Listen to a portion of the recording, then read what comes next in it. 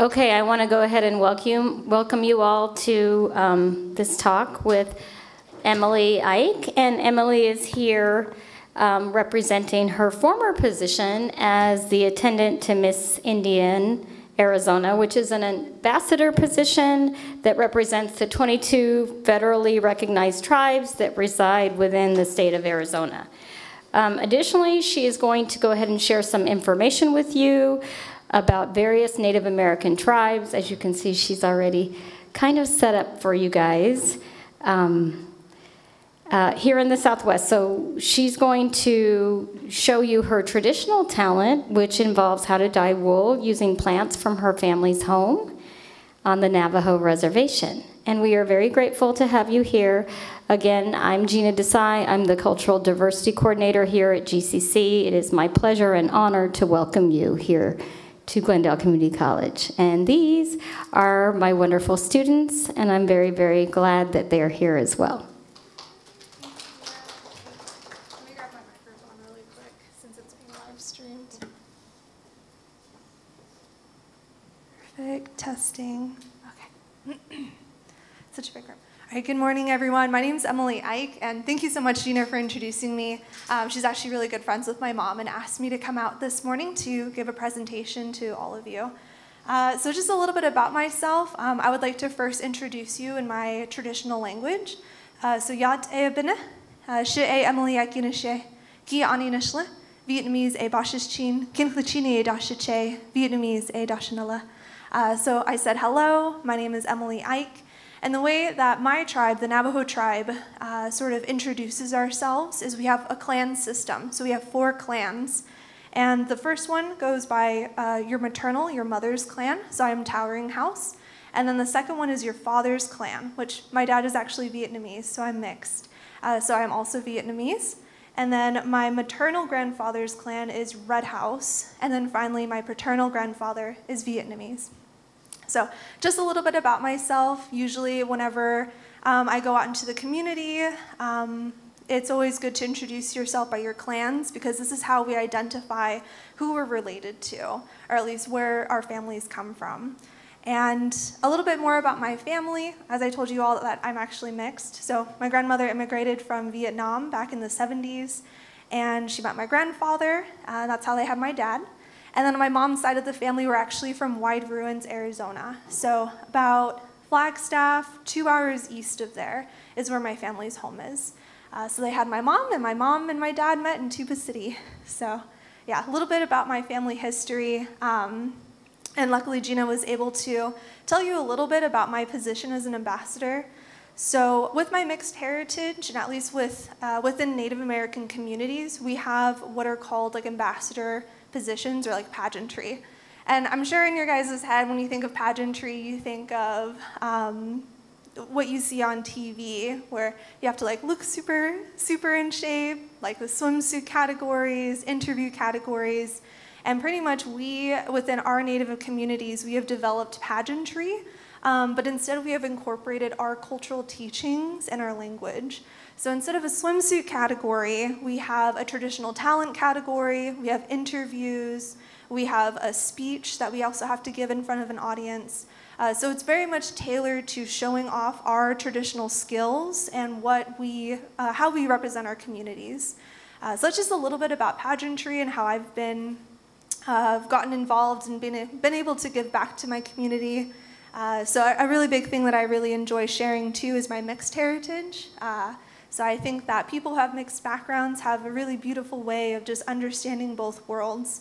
And so I really take my position seriously of just trying to represent and just kind of be a leader for young girls who want to show their culture, want to learn their culture, and just want to understand if they're coming from mixed backgrounds, how to find that balance.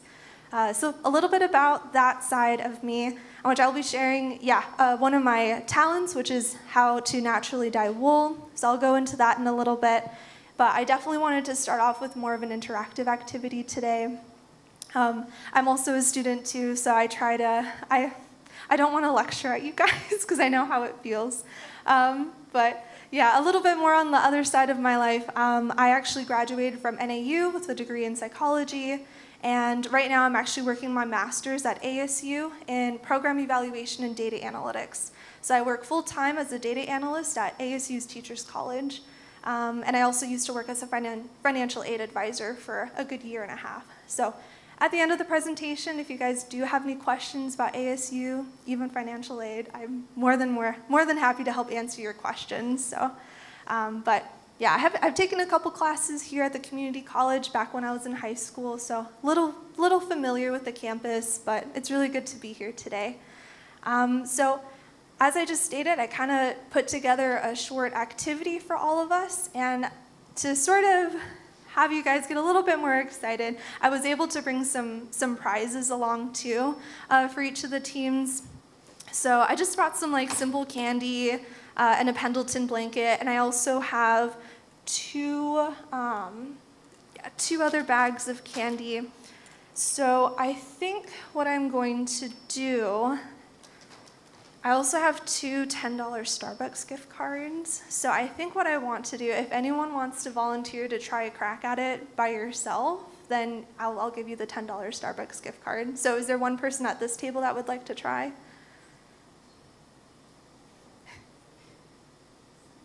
You get a free Starbucks. You get like 2 drinks out of it.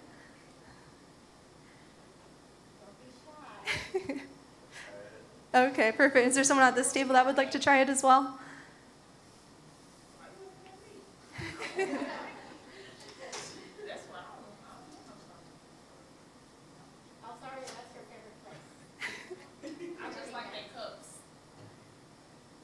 I'm going to give it to you. Either way, if you just try it.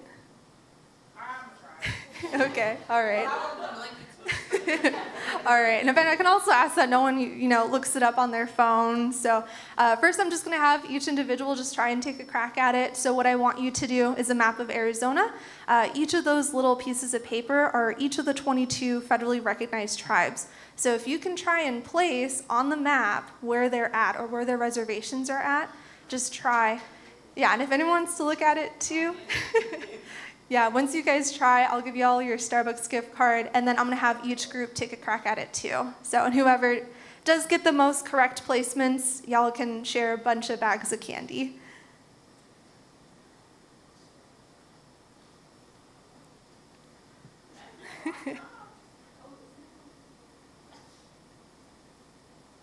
Yeah, so a little bit about just the different tribes. This past year, as first attendant to Miss Indiana Arizona, so with that position, when we compete, it's a maximum of 2 individuals per tribe can compete for the state title. And so when I competed, there was a total of 8 contestants, 2 from Navajo Nation, which I was one of. We had some from Salt River, Gila River. Let me think, where else? Oh, San Carlos, White Mountain Apache as well. So, but as I was in this ambassador position for an entire year, we're able to travel and go into all these events and go into each single community. And a lot of us have our treaty days. We have cultural events where we share stories and food. And each of these tribes we have, in each region there are some similarities, but each of these tribes are very, very unique. So I am from the Navajo tribe, which I'll see if you guys are able to. I feel very confident that you guys would be able to know where our reservation is, because we do have the largest reservation in the United States. Try not to put any pressure, but yeah. So usually this past year, serving as my ambassador position, I was definitely traveling and going to each of these different communities throughout the year. So very, very beautiful culture, very different, but it's always really great to learn.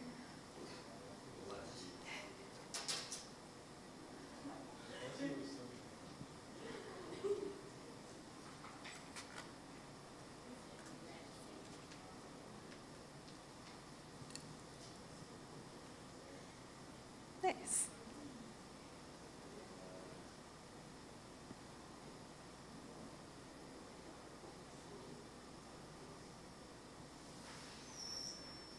How are you doing over here?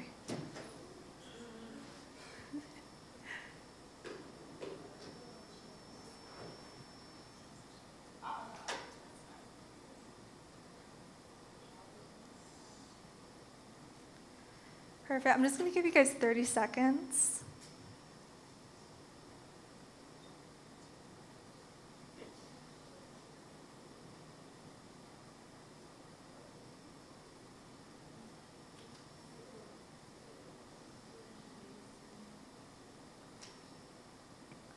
All right, time's up. I'm going to ask you guys to stop. Thank you. Just because next I'm going to have the entire tables help y'all out. Let me see over here how many you got right. Let's see. Let me see. Okay, this one was close. You got 1, 2. I'll give this one to you. Yeah, I'll give that one to you. 3. All right, you got 3 correct. Nice. All right, let's see over here. All right. Awesome. Yeah, I'll give you Salt River, Gila River, Prescott, and Tonto Apache. All right, so you got 4 correct. Nice. All right, nice job. I mean, either way, great job. You guys still earned the Starbucks gift card. Thank you guys for stepping up. I really appreciate it. All right, so next I'm gonna have both tables kind of collaborate together. So if you guys wanna help, and whichever table does get the most correct, you can have all of the candy that I brought today.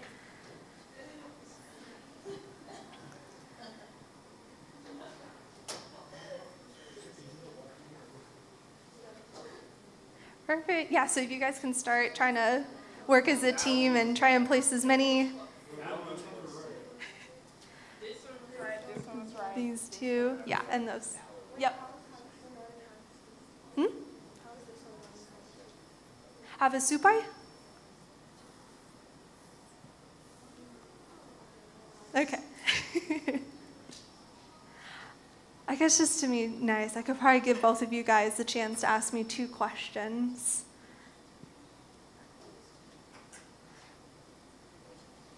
Perfect. And do you guys want me to tell you which ones you did get correct? Yeah. Okay. So you got this one.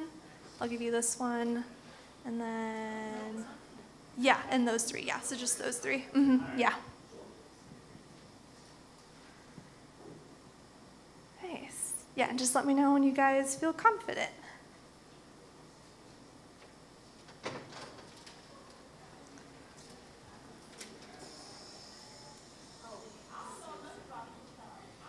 Yeah.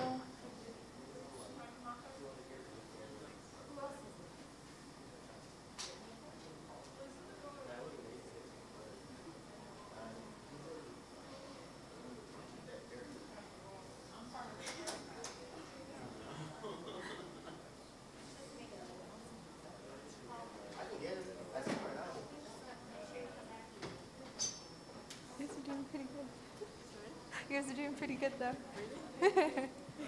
I'm trying to think of like a good tip to give you guys. Like I would say like look at the seals and see if that might give you a hint of where that is in Arizona, but honestly they're kind of vague, so I don't think that's a good advice. Yeah, I'll give you guys can have the chance to ask me 2 questions if you want. No, yeah.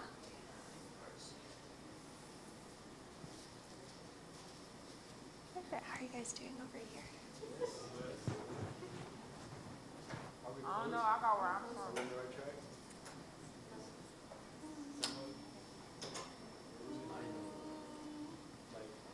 Man, I'm gonna look them up still. Oh my. But I am very happy you guys got the Phoenix ones, so the ones in the Phoenix area.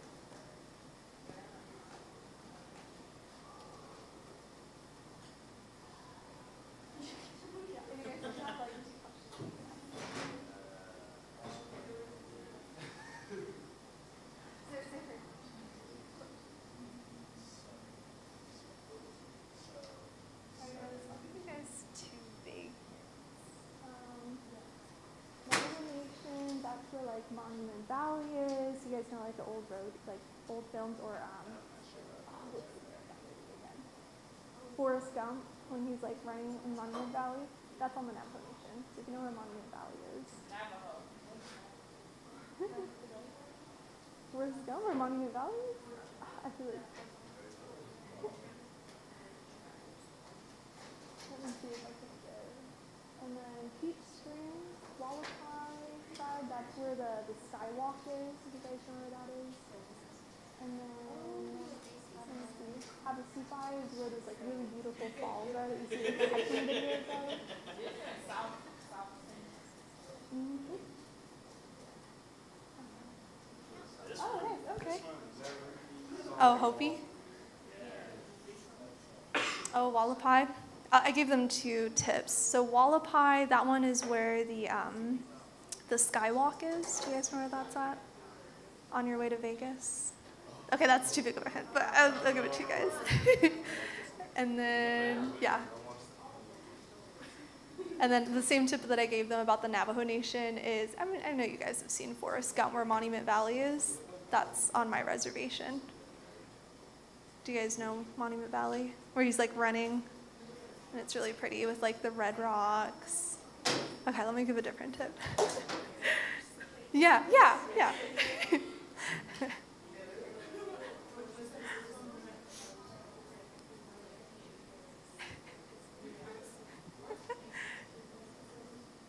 You're like good in the general vicinity. You're on the right track. You're in the correct area of Arizona.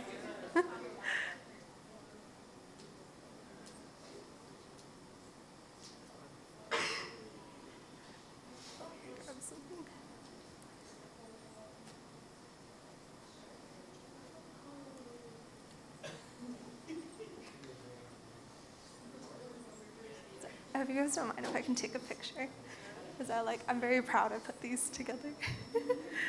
I was like cutting them and drawing it last night. Thanks. What's going on? Did we get it? Which one? What about all these ones?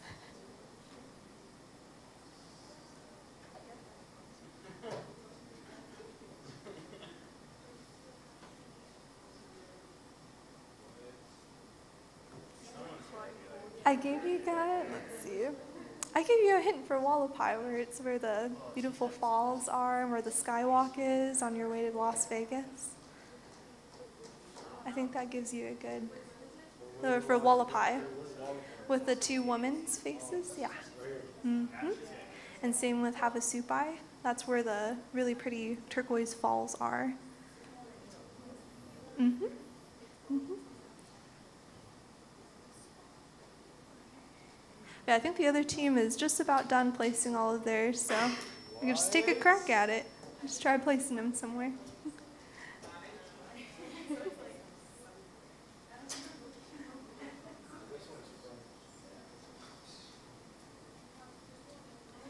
Perfect.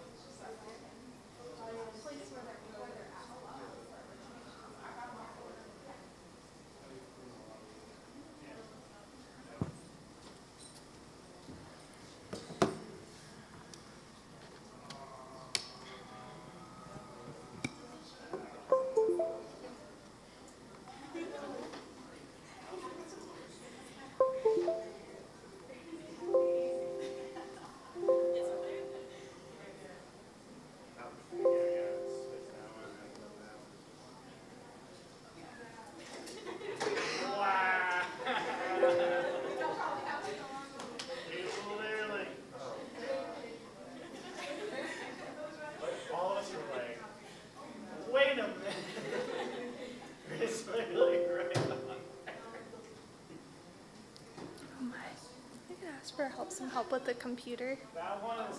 Could I get some help with the computer? Thank you. I just want pull up a map so that way I can. Okay. Yeah, so I just put this in. All right,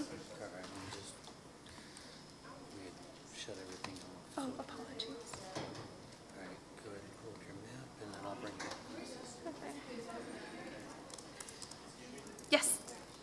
Oh, nice. Okay, cool. I'm pulling up a map. That way I can pull it up here so you guys can see.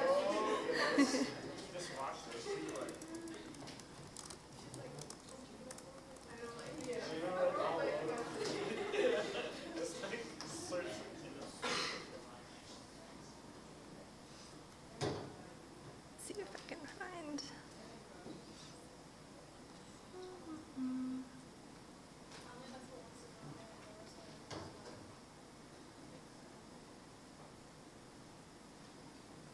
Yeah, this is fine. This will do.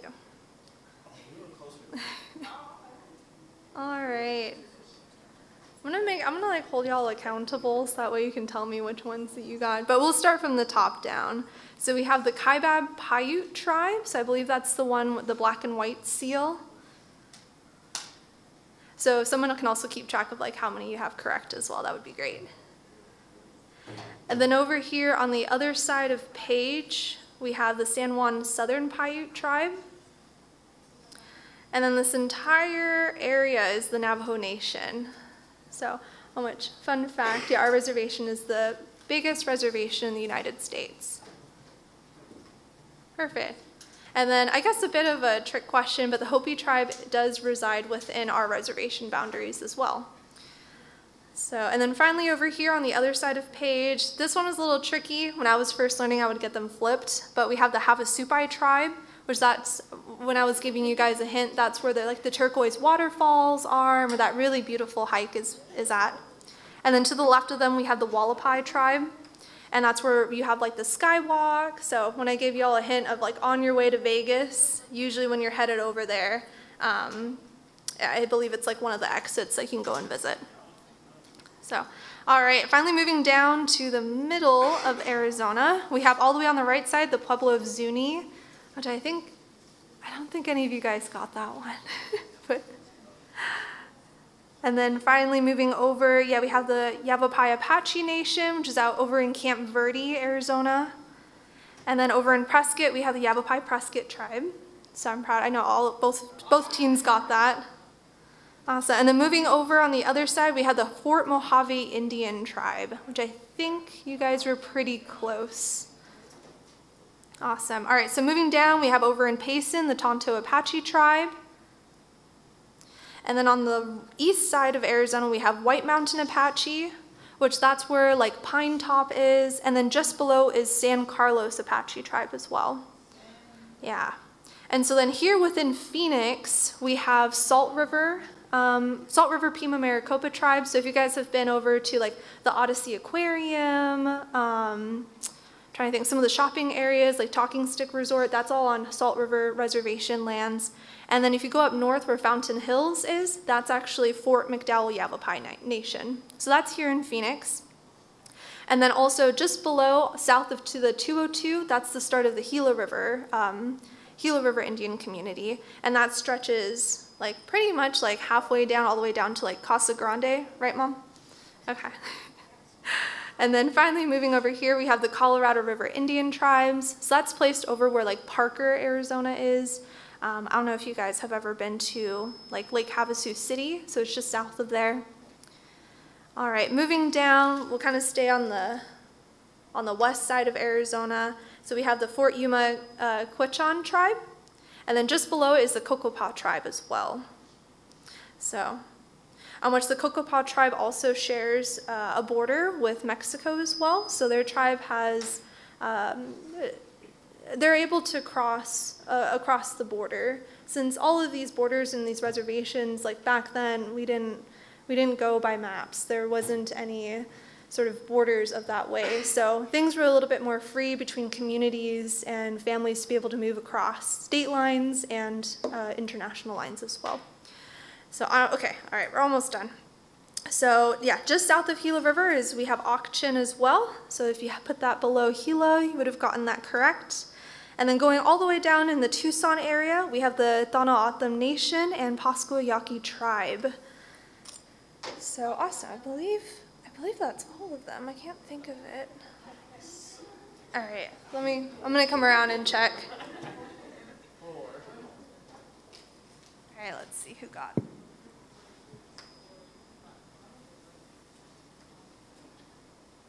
Which ones? Oh, did you guys move them around? I would say you got that one. 1, 2. I'll be nice and give that to you guys. Hope you. Let's see. 5, 6, 7, 8, 9. All right. Yeah. 9, 10. I don't know if I counted that one. How many did you say? 10. Okay. All right. Thank you. Nice job, guys. All right. Do you guys move any of them?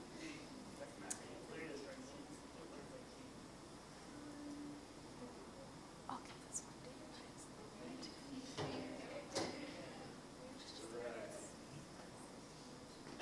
Oh, you guys already placed them all in the correct order. Did any of you guys keep track of how many you guys were able to get correct the first time around? 10? Okay. Well, it sounds like both teams got 10, so I will just split the bag of candy equally between y'all. Let's see. I'll let y'all choose. All right, I guess I'll just have to choose between y'all. All right, so if you guys want, feel free to like open these up and you can grab as much candy as you want to split. Yeah, here you guys go. Enjoy. And if you guys aren't a fan of chocolate, I do have sweet tart candy canes. I'm not a huge chocolate person, so yeah, go for it if you just want to pass it around. But yeah, if you don't want chocolate, you can grab that. So cool.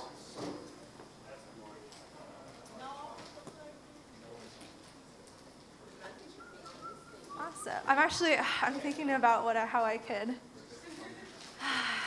Trying to think.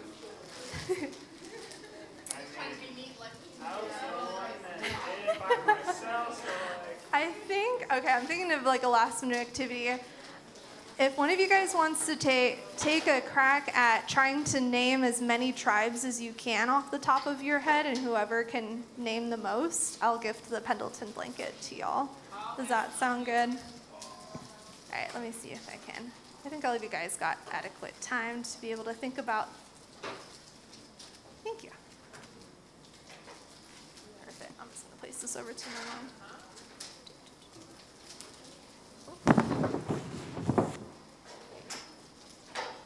I'll fix it later. Yeah. All right. Thank you. I'm just going to put that. Oh, thank you.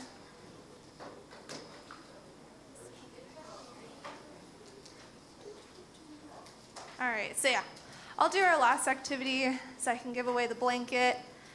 Whoever wants to come up and take a crack at trying to name as many tribes as you can off the top of your head.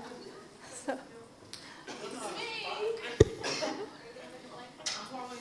Let me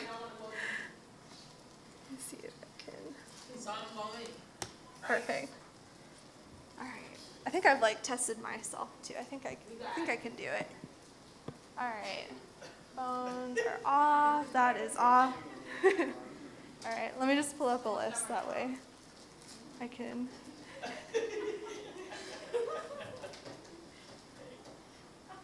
Okay, one moment. Who wants to go first?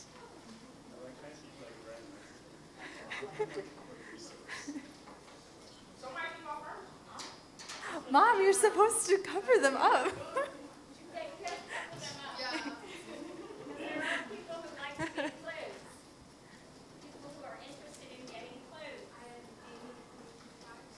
Yeah. Okay. Yeah. All right, who would like to go first? Anyone at this table? Did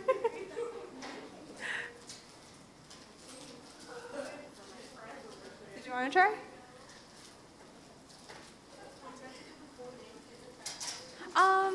No, it doesn't have to be the full correct name, but if I know, like Fort Mojave, that would be fine. Yeah, or like Hilo River, yeah. You want to go first? Okay, that's fine.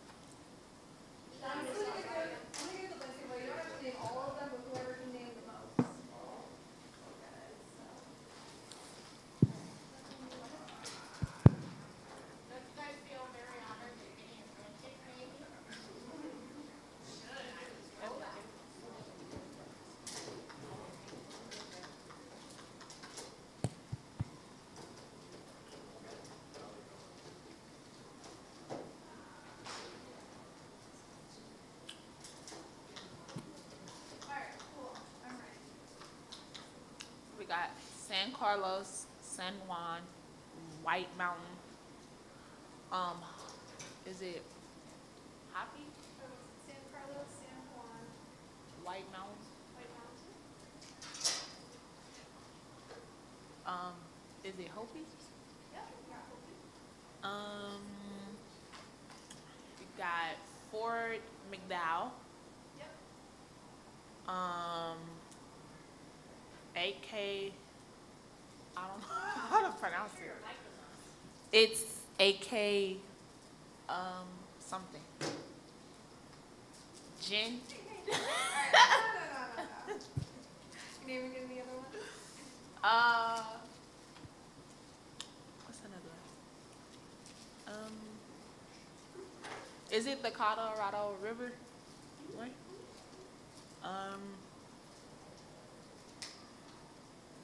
What's another one? How many y'all got? 5? 1, 2, 3, 4, 5, 6. Oh, okay.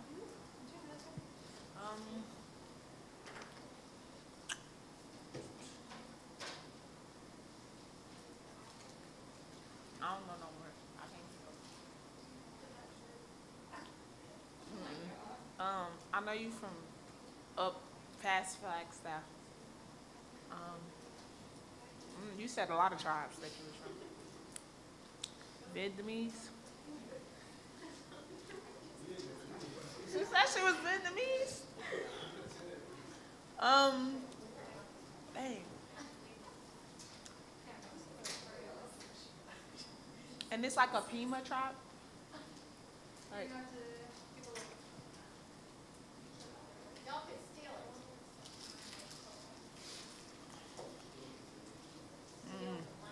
I think I'm You got it? All right, so 6 next. All right, you got 6. Nice. Oh. Yeah, that was my try. Awesome. No, you did really well, though. Yeah, you did really well. All right. Who wants to take a crack at this table? She was able to get 6. 6, which is like really good. You want to try? Give me the microphone. Okay. The Navajo Nation, Gila Bend, Hopi, right? Hopi? Colorado River. I'm already going through. Yeah, I can't go first. The Gila Bend, San Juan.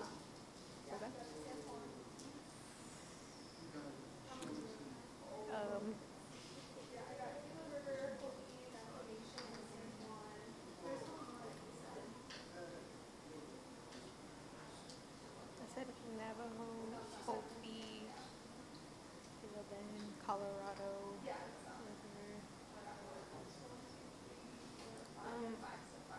The Apache. Oh, Apache.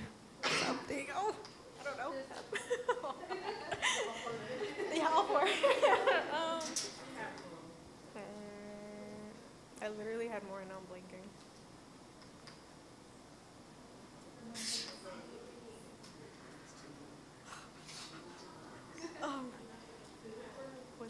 Was Great Lakes one of them?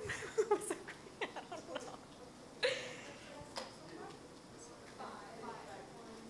Oh my god, I need to know more. I'm trying to wrap my brain.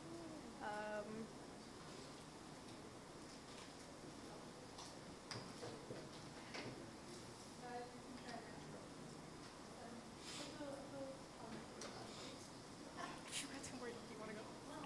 Okay, give up. Can I name her 5 and then keep going? Okay, I'll add on to 5. All right. All right. So we got. So we got Hopi, Colorado River, Navajo.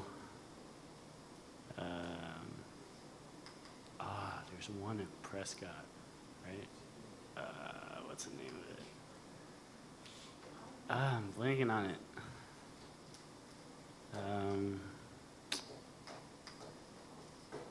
Why am I blanking on the name? We literally just did it. We literally just did it.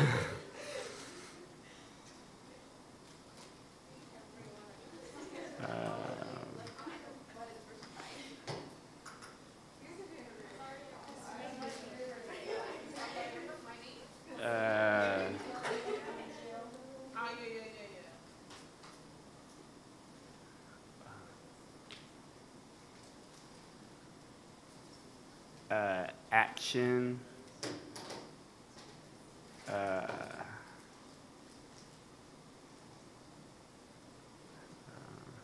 Picturing it.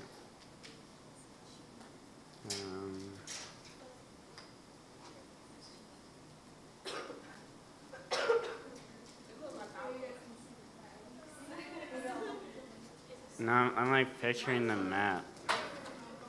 I'm picturing the map in my head.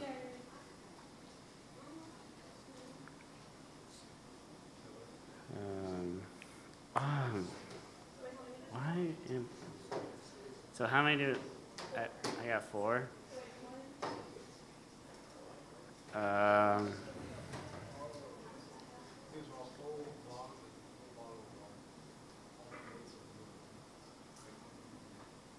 Did I get Gila River?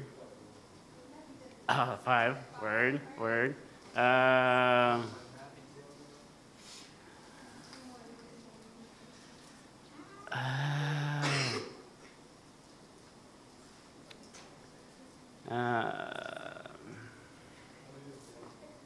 Shoot.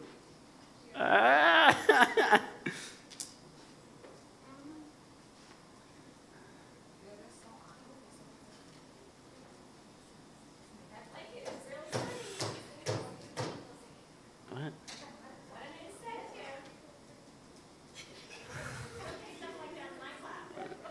Via Maricopa. And then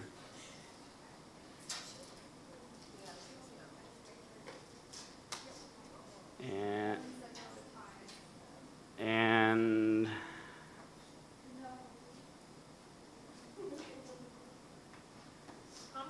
Yuma.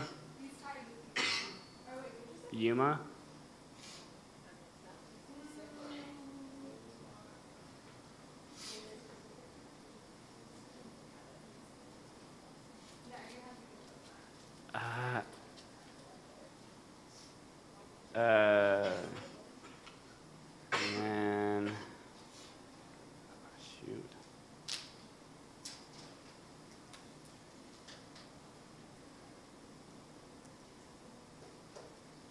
There's one on the Grand Canyon too. I guess that not.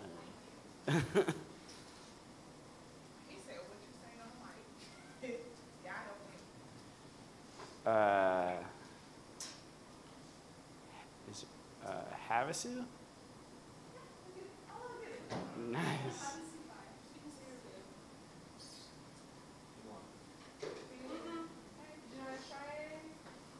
Yeah, I'm blanking. I don't want to take all time.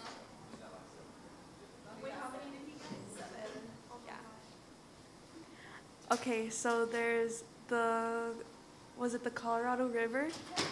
Havasupai, the Pima. Okay, I don't know that one. Fort McDowell, Salt River, Gila River, San Juan, San Carlos, and Navajo. How many is that?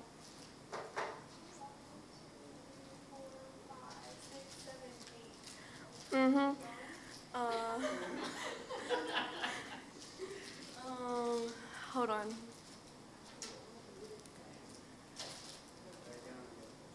Did I say the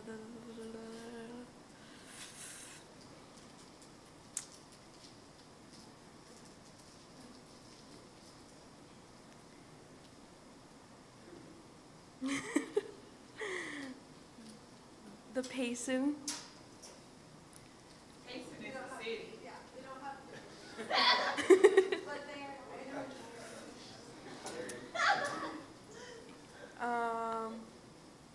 Is anyone else gonna go?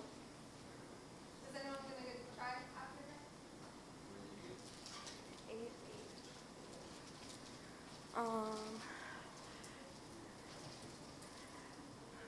Oh, White Mountain. Oh, okay. And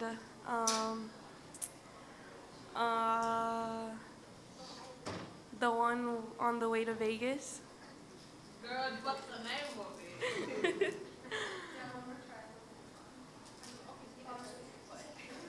Okay. Did you want to try, or you good? All right, well, congratulations. You got a total of 9 correct. Here you go. You have earned it.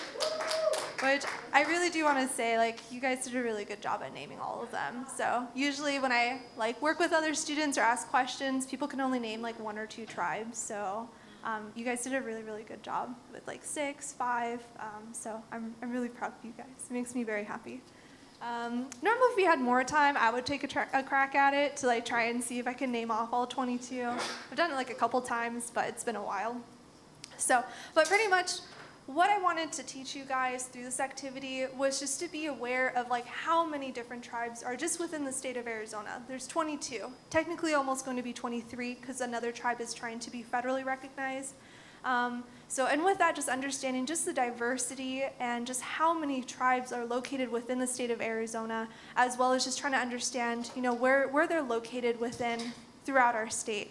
And as I was kind of saying before, a lot of these tribes, they're really diverse. So depending on which location that their tribes are located in Arizona, you know, they're very based off of living off of the rivers, agriculture. Up on the Navajo reservation, we have our sheep and grazing and cattle. So just a lot of really beautiful tribes. And as you can tell with all the different types of weather throughout the state of Arizona, that also translates to our traditional attire as well.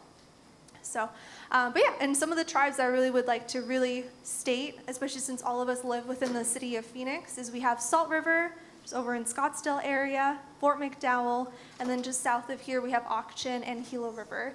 So if you guys kind of just like, as you're sort of like driving on the freeway, you'll see as you enter reservation lands, you'll see their signs of the seals that you just saw today. You'll see it, so just keep an eye out. And I think usually how I like to tell people a good rule of thumb of knowing whether or not you're on reservation land is if you can see a casino, you're on reservation land. That's the ancestral lands of a tribe or a community here. So try and keep, Oh, it's just a good rule of thumb because for casinos, they can only operate on tribal lands, on reservation lands. There are some exceptions to it, but a good rule of thumb is if you see a casino, you're on reservation land. So yeah, you can think of that when I'm traveling. You know, you'll see an exit off the side of the road. That's usually a tribe. So just keep an eye out. There's a lot of us, and I think you'll be surprised at just how many different communities are actually here within the state of Arizona. So, cool. Any questions so far about the activity? I know I don't have too much time left, but I wanted to share at least a traditional talent or traditional knowledge from my tribe and anything. But any questions, comments? Cool, awesome. Well, I hope you guys enjoyed it. Great. All right, so as I just said, each of these tribes is very well known for like beadwork, weavings, basketry. In my tribe, one of the things that we are known for is for our silversmithing and our jewelry. So as you guys can see my attire, I have my squash blossom and my earrings, and these are called cluster style. So this is a very common, well-known, style of jewelry that my tribe wears. So it took me a really long time to save up, but usually when you receive jewelry, it's passed down to you from your family, so like generations, and you just have some really, really beautiful heirloom pieces. But this one I was able to save up for it and purchase this past year, so when I have my own kids and grandkids in the future, I'll be able to pass this down to them, which makes me really happy. But another thing that we are well known for is our weaving. So I'm sure all of you guys, if you've, picture the Navajo tribe, you can imagine our weavings and our sheep. So traditionally our communities, and even now, my grandmother, she still keeps like 10 or 15 sheep. I even have some friends that during the summertime and when they were in college, they would go home and help just take care of the sheep as well. So sheep not only provides us food, but it also provides us materials like wool that we create into our weavings. And a little bit about my family. So my Masana, that's how I call her, my grandmother, my maternal grandmother. Back when she was younger, and my aunts and my uncles and my moms were still growing up, so back when they're like just born all the way until be like 10, 12 years old, this was back when we still had like the trading post open, and my grandmother actually had to do weavings to be able to provide for our family. So just be able to put groceries or get food or put food on the table, she would weave these very intricate weavings. And I've seen pictures of them. Unfortunately, she did have to sell them to the trading posts. But there are some weavings where she's done where it's the size of a piece of paper. And I've also seen pictures of weavings where they're even taller than I am. So she's done some really beautiful, large pieces of work. And to this day, you know, even though she did have to sell them to take care of our family, I always kind of keep an eye out if I see any of them or her signature at any of these trading posts. So when I guess as I'm sharing this knowledge with you, I really just want to give you guys an idea of just how important it is. This knowledge and these teachings aren't just art. They were very integral to the survival of my family and for me to even be here today, to be here to go to school and just, you know, and just work on my career. So I'm really happy. That's something really important that I just really wanted to share with you guys so you can kind of understand the importance behind this skill and this knowledge. So just a little bit more into the technical stuff. I really enjoy plants. I really enjoy hiking and rock climbing. So this is kind of how I just dove into this skill. I just really enjoy being outside. I really enjoy learning about medicine and the different plants that are located here in Arizona, as well as wanting to sort of learn my grandmother's craft and keep it going. So that's kind of how it incorporated her weaving and her wool and my love for plants.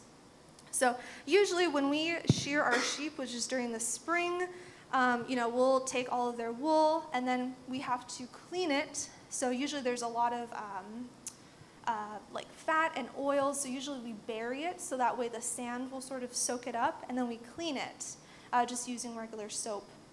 And then after that, we have to use what's called a carding tool to be able to card the sheep's wool. So that way you can get the fibers, instead of all being jumbled up, to be sort of parallel to each other. And so the next step after that, as you can see right here, you'll kind of get these like clumps of carded wool. And then after that, this is when we start spinning it into yarn. And so this is a traditional style of spinning.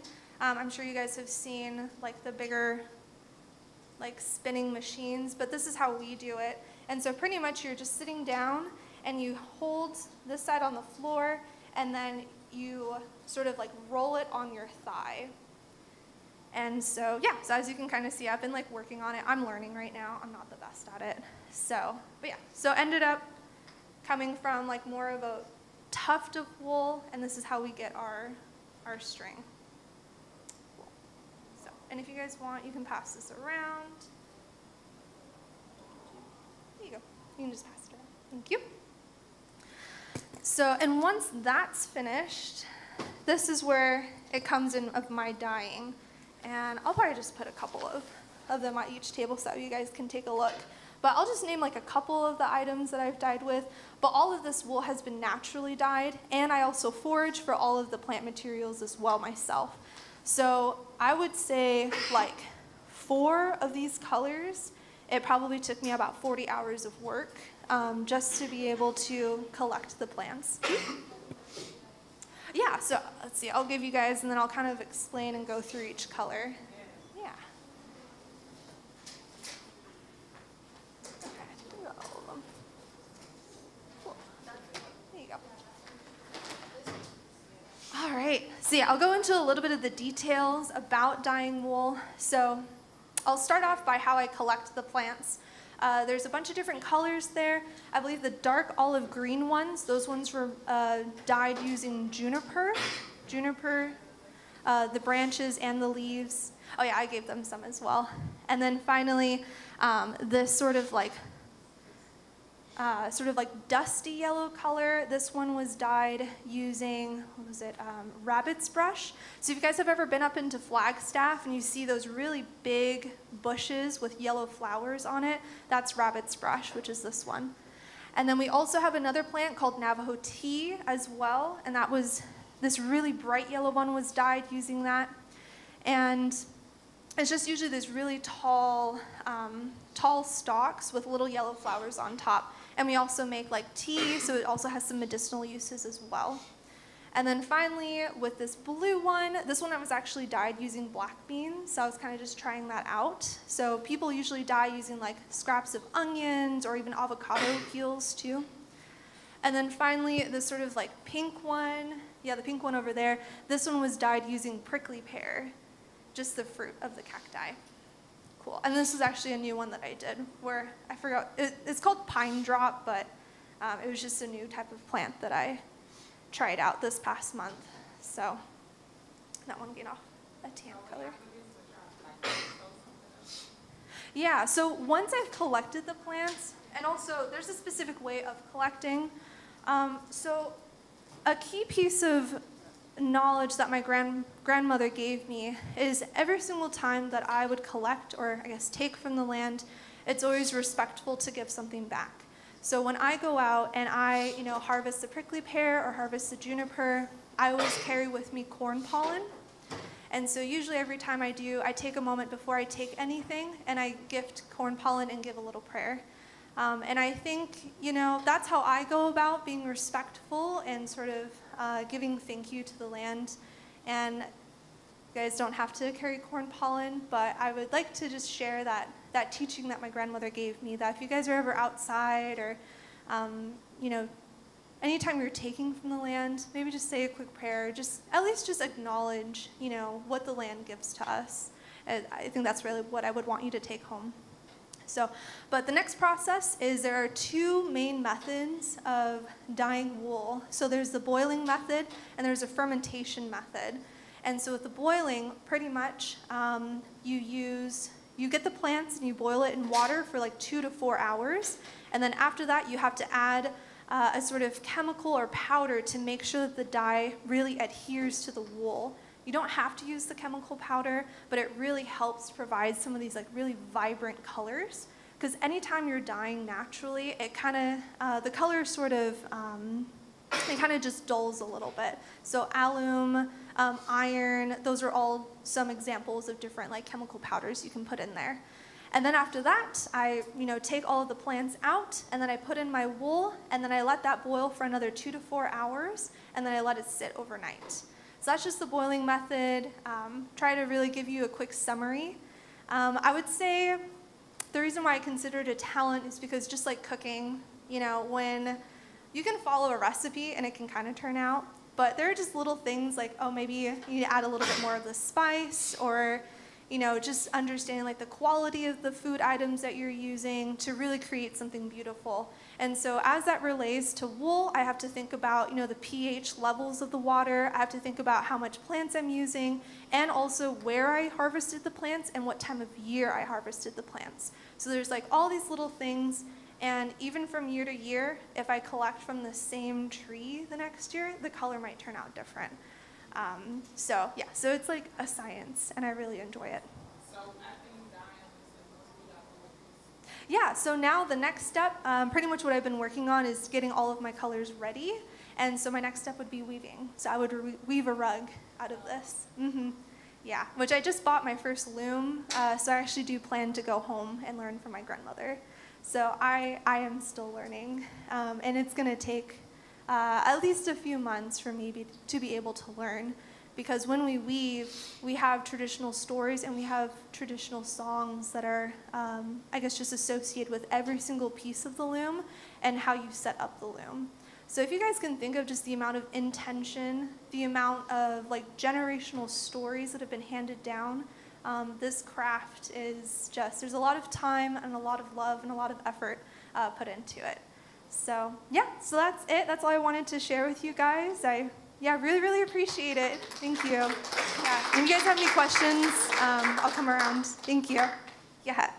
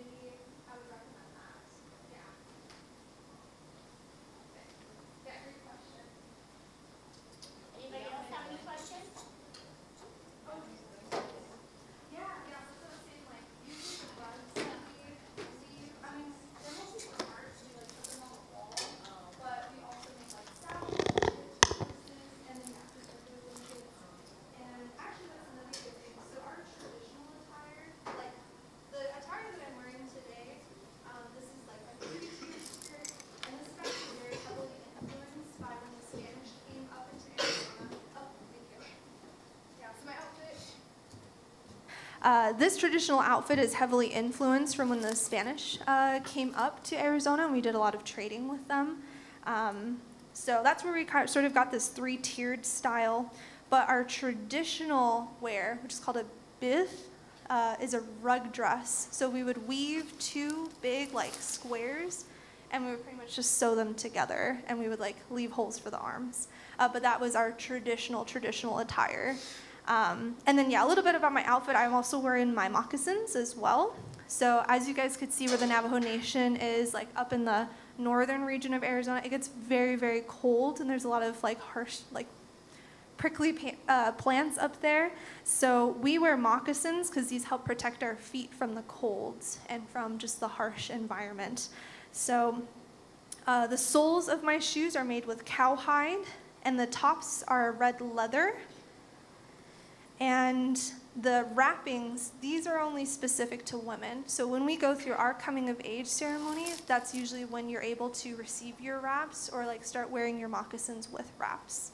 And of course, there's a lot of stories and symbolism and meaning behind just even the color of our moccasins. The fact that these are red, there's a meaning behind that. Every single piece has a story and has a meaning. But they're like super comfortable. I actually like would much rather wear my moccasins than regular shoes because they really mold to your feet and it's just really soft. But yeah, and typically back then when it was winter time, not only would you have your wraps, but they would also get like cloths or just sort of different plants, and they would stuff it where their calves were underneath the wraps. And so that just also helped to protect against the cold environment as well. So yeah, and then we also have our sash belt too. So this is another example of like a weaving as well. And this is also used in different ceremonies as well as in childbirth too. So typically after a woman gave birth, to sort of kind of like keep everything in as you're healing, that's when you wear a sash belt. And also when you're giving birth too. It's incorporated into the ceremony. Yes? Yeah. Use the mic. Oh. Sorry. Yes. I was gonna say like about the shoes because you guys say you guys usually make things like on your own or stuff. I was gonna ask if like those are made like how you guys make them, like, you know? Oh, how do we make them? Yeah. Oh, okay, yeah. Like I understand you guys make it out of like this stuff, or just like how do you guys piece it together? Yeah. All right, perfect. So the question was asking about my moccasins and how we make them, which actually is good. Yeah, every single piece is like handmade because you can't really go to the store and buy these. But to give an idea, these moccasins that I purchased, they're about like around $300, a little over $300, because everything is handmade. Yeah. So, but as far as the materials you can get, you can go to the store. But as far as how moccasins are made, usually you start with the sole of the foot. So you'll get, just like really thick hide, and you will cut that to your foot, or at least they'll have like an average foot, and they'll cut it to fit that. And then after that, I know that they sew this red leather into the inside, so then they add that part next. And then finally at the very end, if you can kind of see right here, the stitching, then we add the white leather part, on which all of this is just one piece. So it starts with like, it starts right here, and it's this big, and it's just this huge piece. And then after that, it's just sort of, they cut it to this sort of smaller strap. So as I like wrap it around, it fully covers my calf. And then once it gets smaller to this size, then I just like wrap it up my leg, if that makes sense. It's a bit hard to understand if you haven't seen it, but yeah, there's pretty much just 3 different parts to it. Yeah. Yes. Okay, thank you so much for coming. I know some students need to go to class, so feel free to go ahead and exit if you need to, but if you want to stay and take a picture with Emily, we can go ahead and do that with those of you who can stay. So, thank you all for coming, and thank you so much for giving up your valuable time to share your talent and all of the knowledge that you shared with us today.